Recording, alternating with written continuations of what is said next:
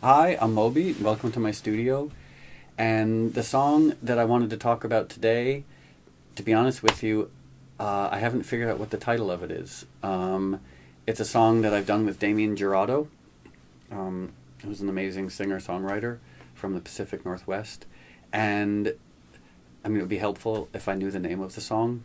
But the way it works is I'll write the song and give it some weird random file name. And then when it comes time to release the album, I'll give it an actual finished name. And right now it's in between being given a file name and being given an album name. So in my ignorance, I don't know the name of the song. But it's...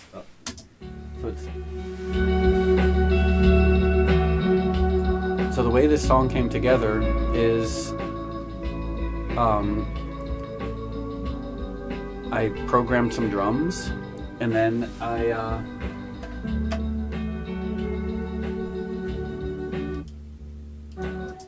decided to play bass through a guitar amp, because if you ever want a more atmospheric bass sound, don't record it direct, record it through a guitar amp with reverb. And so I ended up, let me see if I can even find it. Good. So this is one bass part, but then I wanted a more atmospheric bass part, so this is the part that I recorded through the amp. And like that bass part on its own, I thought sounded nice, but it was maybe a little too thin, and so that's where I added this live bass. And then,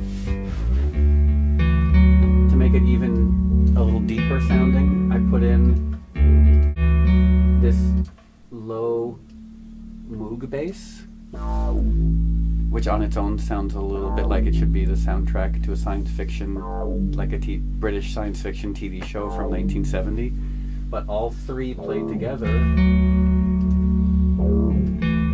give this very nice, sort of like warm but interesting bass part. And so that's how the song started, with all those bass parts. And then I sent the instrumental to Damien Jurado, and he wrote these really beautiful vocals, which I can find over here somewhere. Here they are. So here's his vocal. I'll decide in a moment's time to turn away. And I thought they were really, really beautiful, like very simple and very plaintive. But then as I was working on the song, I wanted it to have this sort of like slightly strange atmospheric quality.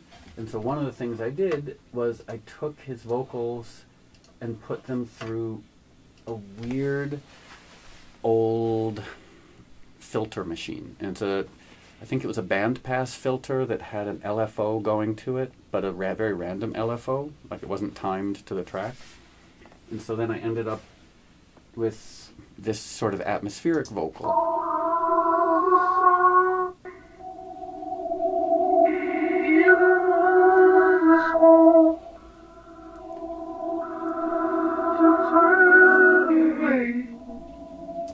And then I thought it would be interesting if I took that and put a very long delay on it. So then I ended up with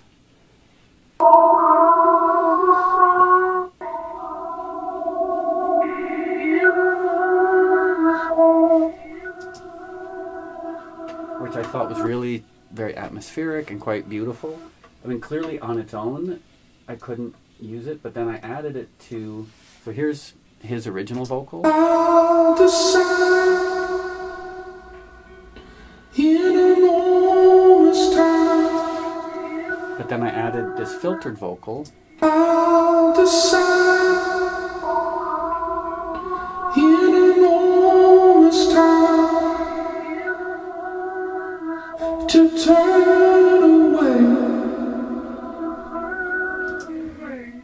And I felt like it gave it just a very sort of like beautiful, sort of strange atmospheric quality, and here's what it all sounds like together.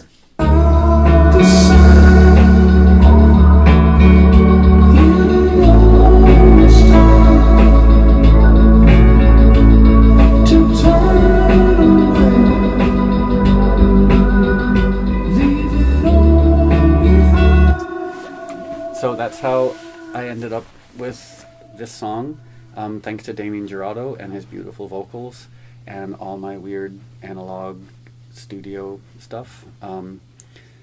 Unfortunately, I don't know the name of the song. I'm assuming that by the time you see this, the song will actually have a name.